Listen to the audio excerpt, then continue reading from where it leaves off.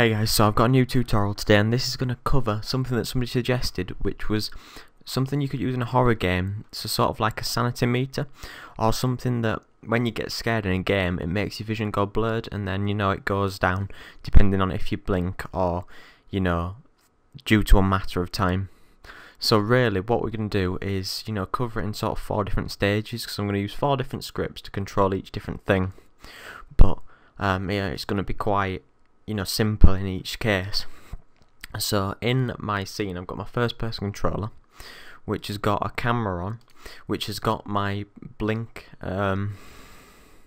element set up from another tutorial, and all my camera's got on is a motion blur component. So if you go component, image effects, and then you go to motion blur and you want to add that, you can follow my other tutorial which is about blinking and get that, and I've got a lot of boxes called scare with a box collider on, so that's going to produce the actual scare that we want. So what we want to do is create a new script and call this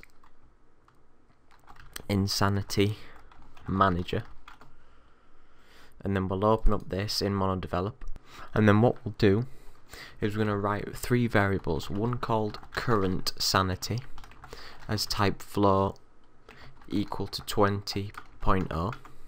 Then we're going to write another variable called max sanity and set that as type float, which is equal to 100.0, and then variable min sanity as type float equal to 0.0. And then we're going to write function update, and within the update we'll have 2 curly brackets, and then we'll say if current sanity is ever less than or equal to 100, then current sanity minus equals time dot delta time. And then below that we'll also say if current sanity is greater than or equal to 100, then we'll add 2 curly brackets and say that current sanity is equal to max sanity, so we can never go above 100. And also for going for below, if current sanity is less than or equal to 0, then we'll add another 2 curly brackets and say that current sanity is equal to minimum sanity with a semicolon. And then what we'll do is add a quick GUI at the bottom. So we'll write function on GUI, add 2 brackets, add 2 curly brackets below, and say that GUI dot box open brackets rect open brackets again 5, 5, 55, 25, close the brackets, add a comma, put quotes, write sanity, close that up, add another GUI dot box rect open brackets, write 65, 5, 55, 25, close that up, put a comma, write current sanity dot toString, open that up, put a 0 in the quotes, close that, add a plus, in quotes add slash, add another plus, and then write max sanity. So that's just going to show our current sanity on the screen, and that's just going to hold a case for each of our values and never let it go above and beyond what we want it to do. So next what we'll do is we'll cover when we actually hit certain amounts and how it creates the dizziness on the motion blur. So if we create another JavaScript and call this dizzy, what I'll do is add these 2 to my insanity folder. I'll open up the dizzy script,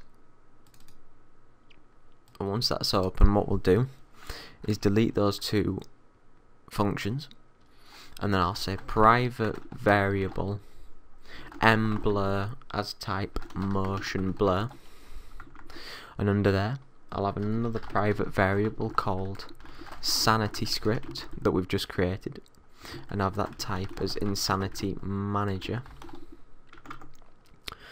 and then under there we'll write function start, add two brackets, add two curly brackets, and then say that mBlur is equal to GameObject.find open brackets, and we'll add, well, we've got the motion blur on the main camera. Close that up. Right, get component. Open the brackets and then type in motion blur and close that up. Then we'll write sanity script equals GameObject dot, make sure that's capitals, dot find, open that up, and we'll add it to the first person controller, and then write get component open brackets insanity manager and close that up. Then we'll write mBlur to begin with, dot enabled equals false,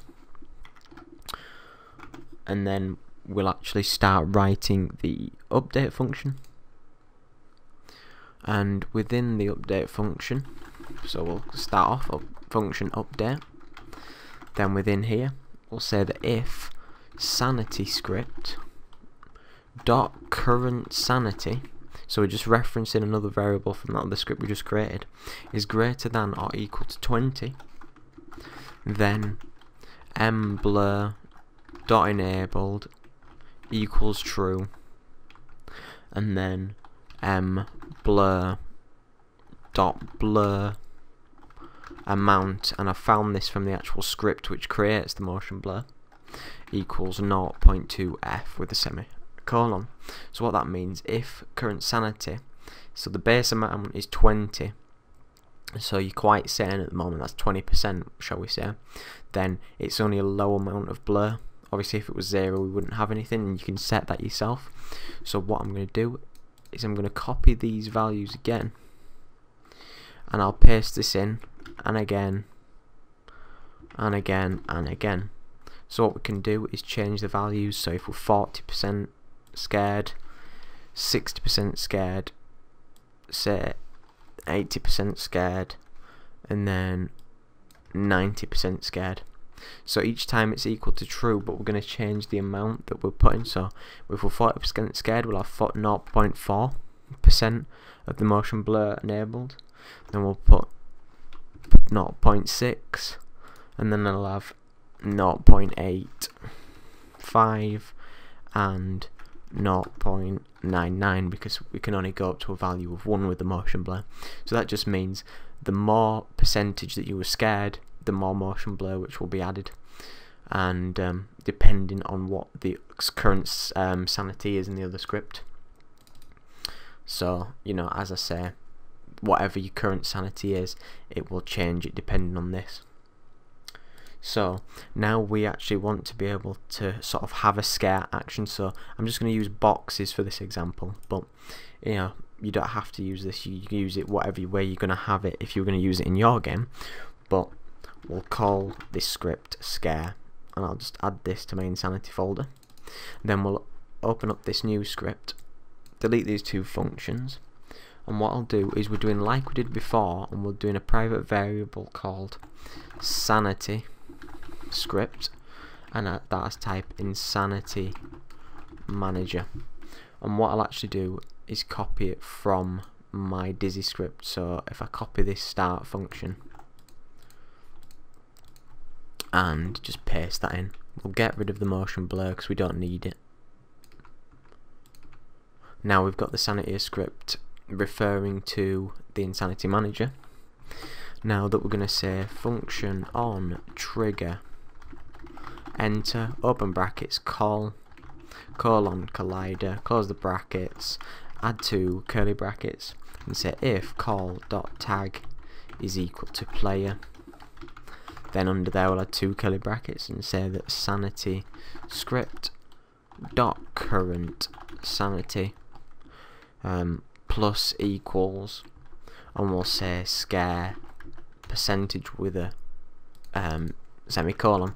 So what I'll do is add another variable called scare percentage, set that as type float, and say we're going to set the scare to cause 20% of a scare. So we'll just add this. You can change this in the inspector when you do it. And then what I'll do is also destroy the object. So destroy, open brackets, then game object with a lowercase g. And what that means is that when we enter the object, it'll destroy it, and then it will also add 20 to whatever our current sanity currently is, and thus, you know, changing the motion blur amount. So that's that. And well, I'm actually going to add the last element. Well, before I do that, I'll add all the scripts to it. So what I'm going to do is add Insanity Manager. So you can see there, maximum is 100. You can change all these values. You can add the Dizzy script, and then what we'll do is we'll select all the scare boxes and add the scare amount. So what we can see is that if we play the game now, sanity is currently going down, so we're getting, you know, more sane, more percentage sane. And if I walk into a box, you know, the motion blur picked up, and again, and when we get to 50 it starts picking up more. 80 is quite heavy, and then, you know, 100 we can't really see what we're doing until it falls down below those values that you set. So we're going to actually also create a way that you can make it go down quicker by blinking.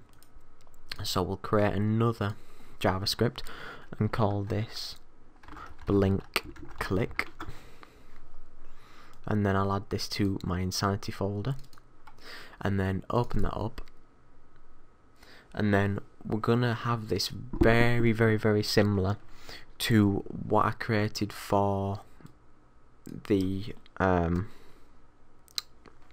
blinking for my other tutorial. So obviously we're gonna have the same elements that we had before, so the two variables for top lid and bottom lid. Then we're gonna have a variable called regen sanity as type flow, and we'll set it equal to something like 15, so every time you blink it'll let you regenerate by 15. Then we're going to have a private variable called canClick, set that as type boolean equal to true. Then we'll have variable timer as type flow equal to 3.0. And then also for my other script I'll copy that sanity script so we can refer to it, and then what I'll actually do is I will get this start function that I wrote elsewhere, so it just refers to the Insanity Manager script and finds both the top lid and bottom lid game object. So the only different thing I'm going to do this time in the update function, so function update, add your two brackets, add your two curly brackets, and say that if we can click, so if can click is equal to true, then we're going to add two curly brackets and say if input dot get mouse button down, open bracket 0, close the two brackets. So if we left click, then we're going to add another two curly brackets and say that timer is then equal to 3.0 again.